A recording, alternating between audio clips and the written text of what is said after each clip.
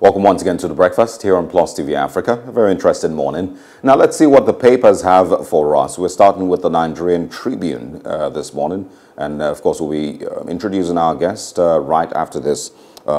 Tribune is in just a few minutes, or a few seconds rather. Yeah, it says there, Rivers got 4.7 billion naira out of 15 billion naira VAT.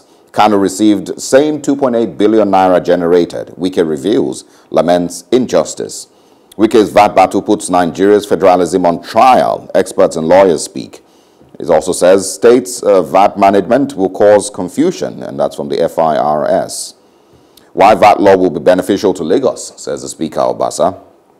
Still on the Nigerian Tribune, establishment of farm estates, Greek gifts of fatal Trojan horses, says Afenifere. Thieves snatch Igboho's aides case files, DSS tells court. Slams terrorism charges against them. Former governors may produce next PDP national chairman. Also on the Tribune, in Kogi State, EFCC now tool of oppression and opposition parties, or rather, now tool of oppression, opposition parties tell Buhari. Why ex-governor Darie's 93-year-old father was killed after collecting 10 million naira ransom, and that's by the abductors. Zamfara government intercepts food and fuel supply to bandits, arrests 100 suspects. Those are the big stories on the Nigerian Tribune this morning.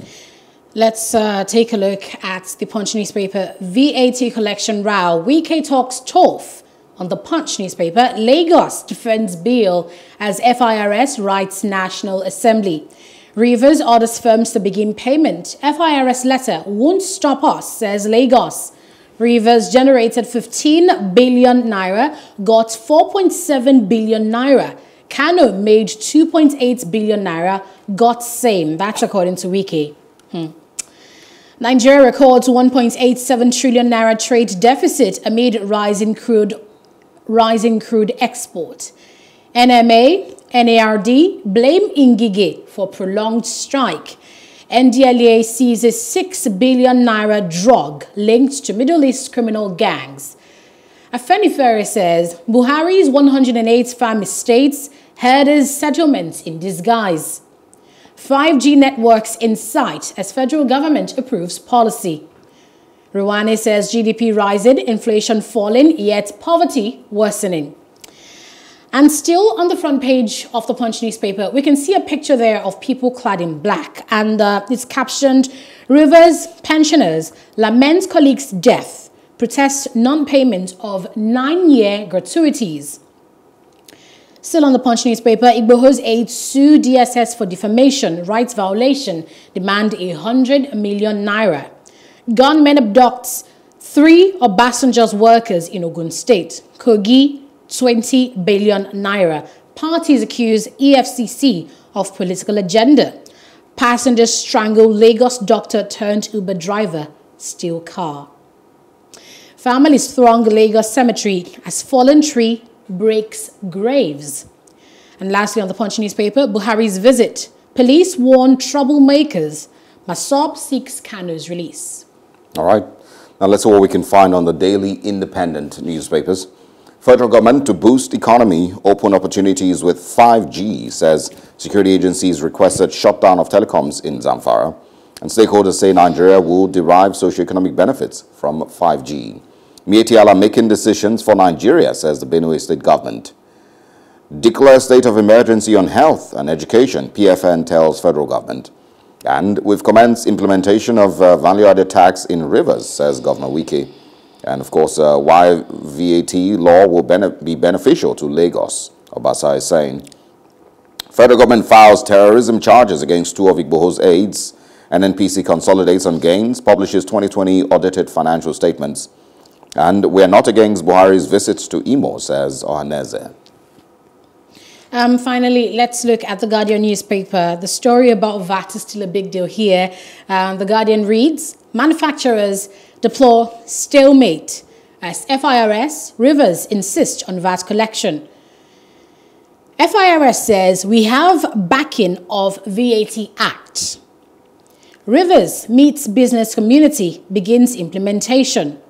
Bickering as Lagos proposes 6% VAT, 75% for state councils, 25%. Manufacturers worry about impasse despite 44.9 billion naira remittance.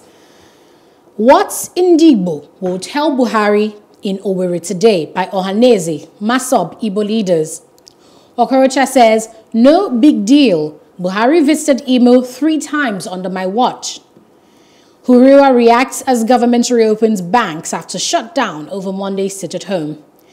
NNPC consolidates gains, publishes audited financials. Nwoko's lawyers fault NGF on Paris Club refunds. Also slams EFCC over face-off with Kogi governor. Akeredolu vows to deal with open grazing offenders. And lastly, October convention sacrosanct. PDP governors insist. Let's now say good morning to our guest, Mr. Ezekiel Nya-Etok, a public affairs analyst. Good morning, Mr. Nya-Etok. Good morning. Ever happy to be on Plus TV Africa. Thanks for joining us. Thank you. All right. Which of the stories would you start with? The VAT story is it's predominant in virtually all the papers, and it's very important. And we need to look at the VAT story beyond the surface. What is VAT? How do you get about it? What's the role of the government? And at the end of the day, what do you gain by your present method? VAT, to the best of my knowledge, is consumption tax. And for you to be able to get a certain level of collection, you need to bring your state to those areas, hospitality and stuff that will encourage a lot of people to consume this product, and you get the VAT from it. It's different from oil that you say is in the ground. It's something that the government have to do. Now, when you get that money, you take it into the pool and give it to everybody. It doesn't make sense. It just doesn't make sense. It just doesn't make sense. So as a result, what is there as an incentive for a man who doesn't encourage such things to be able to go on with them? For instance, a very typical example is, the states that are against alcohol. This is an argument that has been made over and over and over, and people don't seem to listen to it. I think that consumption of alcohol is bad. No problem. I'm down with it. Now, you cannot, it's like, let me use a very crude word, and if this will drive it home. It's like a parent who tells the daughter, don't go sleeping around with men. It's not right. It's not okay. It's morally wrong. You're a church girl. You shouldn't do that. And yet in the evening, you call and say, yesterday you went out. Where is the money you got? You send conflicting signals to the person. And the question is it really bad for me to go out, or you want to satisfy your religious propensity against me while at the same time enjoying the benefits of what you speak against? It's something we really need to look at with respect to morality. And secondly, the more serious implication is, why would I sit down and collect the money that is being cultivated by another governor? This is not like oil. Another governor knows he needs internally generated revenue. He cuts certain industries, they buy to it, which is not illegal. As a result, he gets some resources. Now you take those resources and give to another man who is just waiting on the wings to collect it. It doesn't add up. It's injustice. Okay. Why would Rivers generate 15 billion and get less than 1/3, which should be at least 5? They get 4 point something. What is the incentive for the other man in state X that generates next to nothing and yet collects from state B that generates this? This is not federalism. Okay, it doesn't make sense. Mr. Nya-Etok, on the Nigerian Tribune, they describe this as putting, Nigeria's federalism on trial. And I want to understand that the reason why they say so is because there's been lots of clamor for devolution of powers and federalism, where each state controls their own resources, IGR and the rest, So we're saying now that in this case of VAT collection by state, it means that states will be able to collect IGR, and that it basically seems to be paving a way for more states to be independent regarding how they generate and, manage their resources. So would you indeed say, from that perspective, that this row over VAT collection is putting federalism on trial in the country? It definitely is, because we need to ask ourselves what sort of system we run. There's so much conflicting signals all over this country. Are we running federalism or unitary government? We need to be very clear on what we want. If we want unitary government, let's say that that's what we want. If we want federalism, everybody knows what federalism is. We have federating units that are relatively autonomous, okay, but then certain infrastructure are general, and they go through everybody. So as a result, they have to bring certain things into the pool, like the military, so that is what federalism is. Federalism is not, I generate money, I share with you, my brother. It doesn't make sense. Federalism is each person developing at their own pace, and it brings about competition. If you know that you cannot be, let me tell you, see, everybody is running around now I listened to your conversation, which was very instructive, and I really followed everything that you were saying. You want to be governor. How many people have sat down to interrogate why each person wants to be a governor? Why do you want to be a governor? What is your plan on generating revenue? What is your core objectives, and who have you been? All this, Osas, I'm sorry, I would not so much align with you in that discussion, because, you see, when we go around doing what we think will impress the people, we betray the essence of leadership.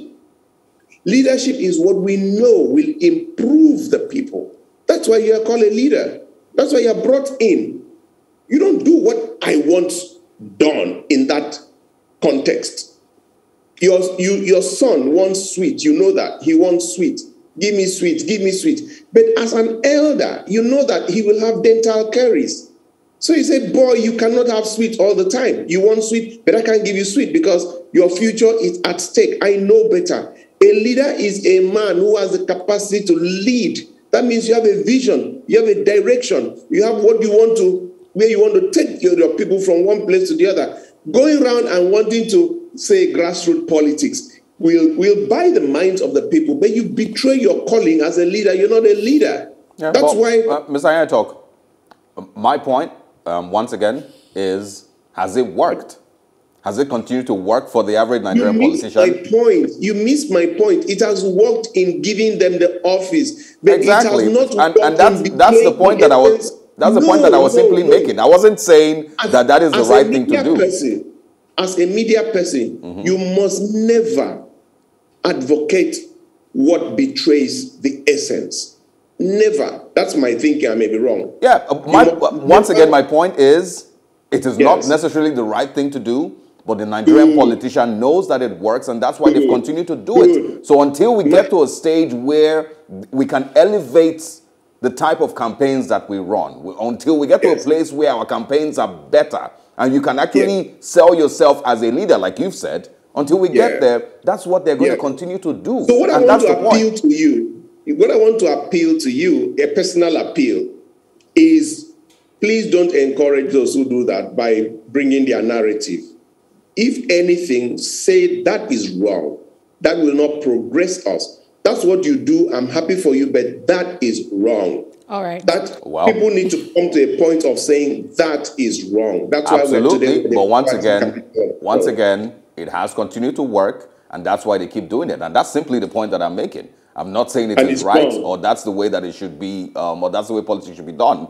But it has worked for them, and that's why they continue to do it. All right. And another thing is... that it is wrong. And it doesn't... But another thing, Mr. Nya-Etok, it doesn't also stop him from also carrying out his politics or his campaign the right way. There is the grassroots way, and then there is the way that you also want it.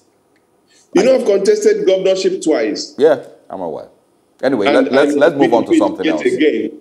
Yes. Let's talk about the apologies. Let's talk about the DSS and the case file of Igboho's associates that apparently got stolen in one chance in Abuja. Yes, the Tribune coins it this way. It said thieves snatched Igboho's aides case file. That's what the DSS is telling the court. Okay, thieves. A man who snatches could be a thief, but a man who steals might not snatch.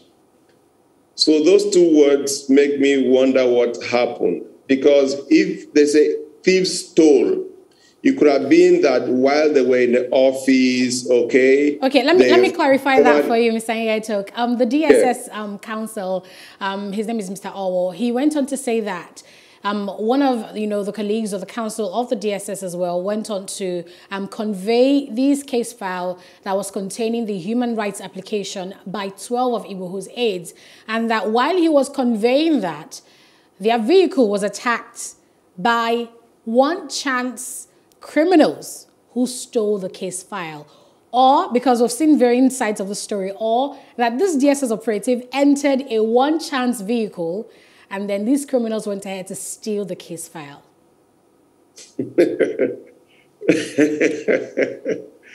When you have an important case, how you convey your documents tells the premium you pay on it. So I really don't think that it's something it's of national import to the extent that you ask yourself, how do DSS operate on such a sensitive matter where everybody knows it was a national, it was not like taking Osarogie to court on criminal charges or things like or fraudulent things. They were charged on terrorism, in fact.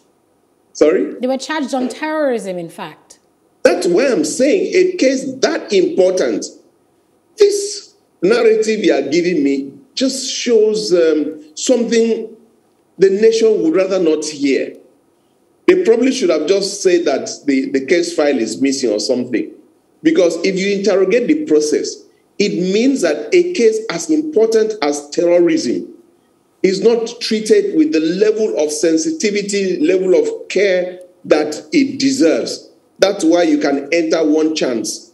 It means the person was conveying it by private means or things like that. I really don't understand. For me, it just doesn't add up. Yeah. All right. Okay, so let's move on now to another story on the Daily Independent, and it's about this particular one where Miyetti Allah is saying that, I beg your pardon, the Benue State governor is saying that Miyetti Allah is making decisions for Nigerians, and this is really talking about cattle breeding, cattle grazing. So would you say that, according to the narrative that we've seen from the president, it's seeming like a Benue State versus FG, or it should be the federal government versus the issue, which is the cattle grazing and all the conflicts that has spawned from that? For a case as sensitive as this is probably one of the most sensitive cases. As a matter of fact, terrorism that we are, the headspan issues that we're talking about. If you listen to Miyetti Allah, not even Miyetti Allah, some leaders from the north, they say that the cattle of these breeders were being rustled and sold to other people. Now, these cattle rearers, having no more cattle to sell, find it easy to be conscripted into this act of, banditry and the rest. So the foundation seems to be that some people came from somewhere and started rustling the cattle of these people who were just ordinary cattle rearers. And on account of them losing their means of livelihood and to survive, they were brought into something that they even found to be a lot more lucrative. What am I trying to bring out? For this matter that has turned out to be one of the worst national nightmares, and when you look at a chapter I could never quote enough, chapter 2, section 14, subsection 2b, that says that the security and welfare of the people shall be the primary purpose of government. Now we are about one of the top 3 most terrorized nations in the world. And then the federal government is allowing the narrative for this conversation to be driven by Meiti Allah. It just doesn't add up. Mr. Nya-Etok, can you link that? Can you link that to a statement by Afenifere? It's on the Punch newspaper that the president's 108 farm estates is herder settlements in disguise. The president is just fixated on this issue of land for herders, land for herders, land for herders. I believe that Nigerian herders have the right to live. I believe that Nigerian herders have the right to good life and to ply their trade in the best possible way. I believe that Nigerian herders, I'm very, very careful to underline that. To that extent, what is so difficult? Look, this 30%, PIA, for frontier basin development exploration. I think that if there's to be a poll, not less than 80 to 90% of Nigerians will say, stay hold on the frontier basins, take this money for the next 1, 2, 3, 4, 5 years and pump 90, if not 100% into developing Sambisa forest, an awesome amount of land, put all the infrastructure necessary and let the herders have a place they can ply their trade and benefit their children and also be able to give their children education, stable environment, and ply their trade. I believe that nothing less than 80 to 90% of Nigerians will support that. But instead of that, we are deploying this money into things I don't understand, number one. Number two, we are wasting a major resource that we have by way of land in Sambisa forest. Number three, we are having all manner of clashes and misunderstandings with Nigerians on account of land. These things are no rocket science. Why don't you just carry one stone and kill all the birds? Take this money, develop Sambisa forest, first-class ranches and state-of-the-art infrastructure, and let these people ply their trade, have their cattle, and make money and have children. As a result, Nigeria wins, the cattle rearers win, and the security. What's so difficult in doing that? Please tell me. Okay, let's close up with talking about the controversy concerning the president's visit to Imo State. It's on the Daily Independent, bottom right, and it says Buhari, or rather, we're not against Buhari's visit to Imo, and that is from Aneta. To quickly respond to that, because there apparently was, another sit-at-home order by the IPOB on Thursday, and of course saying that the president was not welcome. Number one is that IPOB and every Nigerian must understand that the president is the president of the Federal Republic of Nigeria. And to that extent, he has the right to go to any and every part of this state, even local government, he has that right. Nigerians must understand that, IPOB too. Number two, the president must understand that he is the president of the Federal Republic of Nigeria and that the IPOB are his children.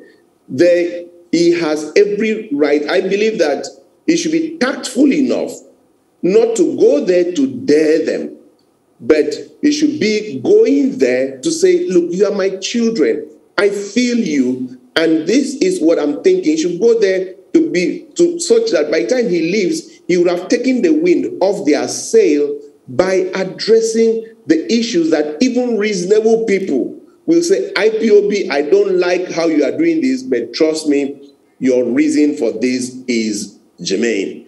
I believe that if Mr. President has very strategic advisors, good advisors, his going there will do him more good than harm. But if he just goes there to dare the people, it's like people who already have their backs against the wall, and he goes there to give a body language that shows him having no interest in them. I think it will end up doing more harm. But the president should be wise enough, smart enough to take the wind off their sail, and it's very doable, very easy. Okay, we'll see how today turns out. I'm sure that there would be feedback from the Southeast and from Imo State to see how, people actually, either obeyed or came out on a Thursday. Thank you very much, Ezekiel Nya-Etok, for your time this morning. Thank you. Wish you a beautiful Thanks for having me. Thank you. Thank Absolutely. you. All right, stay with us. We're going to take a short break. When we come back, our next conversation is going to be on urban development and fiscal planning here in Lagos State. And we'll be joined by, an in-studio guest. So stay with us. Don't go anywhere.